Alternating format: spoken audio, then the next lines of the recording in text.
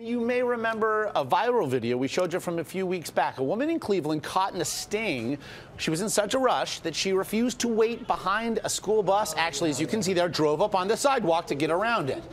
Well, now, in addition to the fine that she received after being pulled over for doing that, a judge is making her wear a sign that says, and I quote, "Only an idiot would drive on the sidewalk to avoid the school bus. She has to wear it while standing at that intersection for 2 hours next week." Whoa. Who can argue with such wisdom from that judge? Wow. Like shaming. Creative justice. It is. Wow, that is something.